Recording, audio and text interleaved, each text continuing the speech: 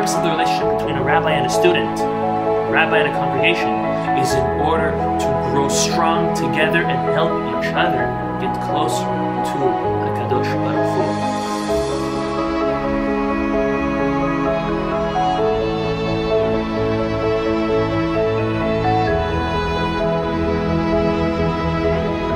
This week's Torah portion is Parashat Vayakhel, and we're also reading Parashat Pikudei.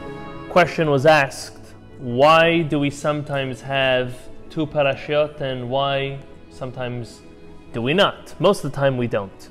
So if anyone will open up the Torah and count how many Torah portions there are, there's actually 54 Torah portions. How many weeks are there in a year? There's 52. So we have two more than how many weeks we have.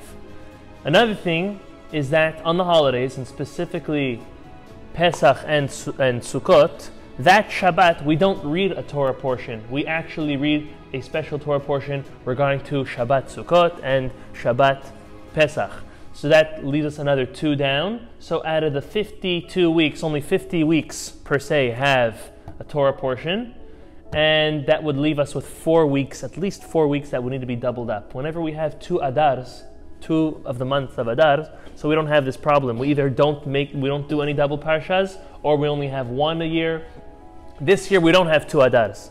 So that's why we'll have a sequence of a couple double Torah portions at the end of this book, at the end of Leviticus as well, and as we'll have the couple times. So that's how come we do have 2 Torah portions. Was it always this way? Well, the Talmud tells us that it used to be that the Torah was finished every 2 or 3 years. Unlike the way we do it nowadays. The way we do it nowadays is that we always try to finish it by Sukkot, before Sukkot, and then after Sukkot, by Simchat Torah, we start Bereshit every year. That is a custom. It's been going on for way longer than we could ever remember, but it wasn't always that way. It was not a set thing that every year they finished. It was every 2, 2.5, 3 years that every community finished it. Personally, it does make there's advantages and disadvantages to finishing the Torah so quickly. Finishing it quickly means we have some type of regiment that every year we know we go through the whole Torah, and anywhere we go in the world, we have that parasha that could be found. The plus of not finishing the Torah every year, rather every 2 or 3 years, would be that, again, we have time for more in-depth study since we're going a little bit slower. But Baruch Hashem, that's what we do here in our synagogue. We take our time and we focus on very key concepts of the Torah portion, whether it be during the week like we do here on Wednesday nights, or as we do on Shabbat and multiple other times during the week to analyze the Torah. So there's positives, there's pros and cons to both of those ways. That's the world we live in now. That is the tradition. So every week we have at least 1 parasha, and rarely we have 2 parashot as this week. Now, the last 5 Torah portions of the second book of the Torah, the book of Exodus, speaks specifically about the Mishkan, this portable tabernacle that God commanded the Jewish people to build after Mount Sinai, and will be with them as their home of God during their travels in the wilderness in the desert. So starting from the last 5 parashot, Parashat Terumah speaks about the Mishkan, its fundraising, and its building directions. Not the actual building, but the building directions. The next Torah portion of Tetzaveh speaks about the garments that Aaron was to wear during his service. So that's the Kohanim's garments and their vestments. Ki Tisa speaks about the collecting of the half shekel, which would fund different parts of the Mishkan and the daily sacrifices, as well as the unfortunate, as we read in last week's Torah portion, the unfortunate sin of the golden calf. Vayakhel, which is this week's first Torah portion, speaks again about fundraising, and then the actual construction of the Mishkan. And the last Torah portion in the book of Exodus and the book of Shemot is Pikudei, which is a summary of the whole portion of the building and the finishing off and the setting up of the Mishkan. Those are the last 5 Torah portions. Now, in the beginning of this week's Torah portion, Parashat Vayakhel, God tells Moses to stop and tell the Jewish people the following. Sheshet yamim te'aseh melacha. 6 days you will work. Ubayom hashivi yeh lachem kodesh. And on the 7th day, the day of Shabbat, it will be a holy day. Shabbat Shabbaton ladonai. It is a day of rest that God has given you. Kol ha'oseh bo melacha yumat. And anybody who does do melacha, do prohibited work on Shabbat, is liable for capital punishment. The commentaries ask, and they jump on right away, and they say, we have a sequence. As we just went through, these 5 last parashot have a sequence of the planning of the building of the Mishkan, and the garments for the Kohen, the raising of the funds. Now we're actually going to get to building it, and then summarizing it. Why in the middle of this sequence do we have, again, the Torah coming and pausing and telling us, do not break Shabbat. Work 6 days and rest on the day of Shabbat. If we pay attention, not long ago, we received the 10 Commandments. None other than the 4th commandment of the 10 Commandments was keeping Shabbat, remembering Shabbat, guarding Shabbat. So why is there a need to retell and recommand the Jewish people is the question of the Talmud, as well as the commentaries. And they answer as follows.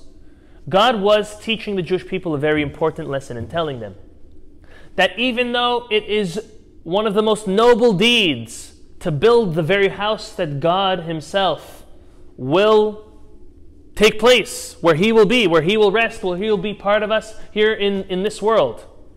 As important as it is, building on Shabbat is not allowed. 6 days a week, you will work. 6 days a week, you will build this Mishkan. You will build this tabernacle. On the 7th day, you shall not. The Zera Shimshon, now this is famous. Everyone knows what we just said. The Zera Shimshon now asks a beautiful question. Something that personally I've never thought of. He says, I'd understand why someone would want to work or build on the 7th day. The answer to that would be if they're in a rush. Someone who is in a rush works double time, works weekends, works nights. So it would make sense. You're working 6 days and you're going to work the 7th also. He takes an observation and he says, the Jewish people didn't seem like they were in such a rush. It took them almost 3 months to put together the Mishkan, and then almost another 3 months till they actually put it together. On the 25th of Kislev, they finished the building of the Mishkan, and then they took an almost 3-month pause until they put it together. What does that mean that God is telling them? God is telling Moses, don't work on Shabbat. They're not in a rush. They have their sweet time. Why would they even think to work on Shabbat? That's the Zera Shimshon's question. They were in no rush, so why tell them don't work on Shabbat? Answers the Zera Shimshon, he says, that's obvious that they were not going to work on Shabbat, as you've proven to us that they were not in any rush. So you know why God had to reiterate? And this is a beautiful lesson that comes out of this. God had to reiterate that, yes, during the construction of the Beit HaMikdash, and also the Mishkan right now, you would not be able to do so on Shabbat. But what happens after the temple or after the tabernacle was up and running and everything was moving smoothly? Did you know that actually on Shabbat and the holidays, when it would be prohibited to do melacha, any prohibited actions outside of the temple, outside of the tabernacle, in the tabernacle itself there were certain melachot, as we say, which would be prohibited actions that would be prohibited on Shabbat, were not only permissible, they were obligatory to be done in the temple, such as slaughtering the animals, such as moving fire, such as different things that would not be permitted to be done outside of the temple or the tabernacle. But on Shabbat, in the tabernacle, it was not only allowed, it was obligated. So you might come think and say, since anyways I'm allowed to break Shabbat because I have to, because that's part of the service God wants from me, you might think that if something breaks in the temple or in the tabernacle, Let's say one of the walls need some attention, or the altar, or any other type of the vessels need some attention in the Mishkan or the Beit HaMikdash itself, that on Shabbat we'd be permitted to do so? No. On Shabbat you cannot do that. On Shabbat you cannot do something which you could have taken care of before. Making sure that the walls are up, making sure that all the vessels are ready to be used, and all of that is something which you should have and could have prepared from before. Slaughtering the animal and all the other parts of service had to be done on that day itself. That's what's allowed and has to be done on Shabbat, but not anything that should have and could have been done from before. To this, the Talmud tells us, and I'll quote it to you in Hebrew, it says, Kol hamivashel, the Talmud tells us as follows, Kol hamivashel me'erev Shabbat, whoever cooks on Friday, yochal b'Shabbat. He'll eat on Shabbat. She'll eat on Shabbat.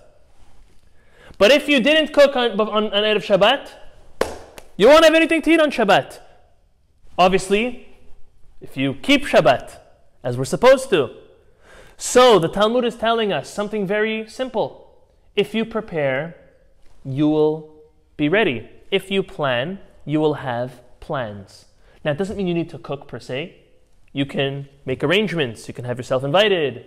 You can travel. You can do many things. But if you don't have your plans before Shabbat, what's going to be on Shabbat? You're not going to be left with doing anything on Shabbat. And that's only an anecdote to the comparison between this world and the next. This world is like before Shabbat. It's where we have the opportunity to prepare for the next world, for Olam HaEmet, the world of truth. After a person passes away, we can't continue preparing. Whatever we prepared for in this world is what we will reap benefits from, and consequences and results being for the good and even for the opposite in the next world. So not only is the week very important to prepare for Shabbat, our life is very important. It is our opportunity to prepare for afterlife.